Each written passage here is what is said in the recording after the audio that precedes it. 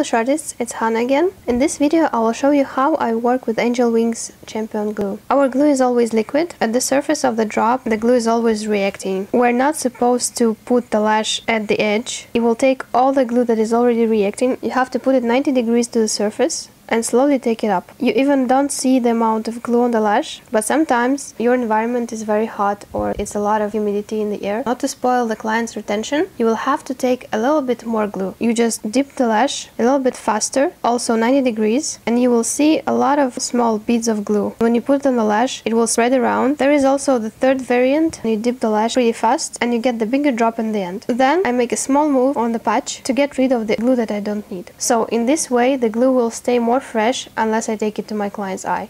I hope this tip was useful for you. If you like this video, subscribe my YouTube channel, and you can also ask any questions to my Facebook support group. If you're interested in any trainings or products, go to angelwingsbeautyca.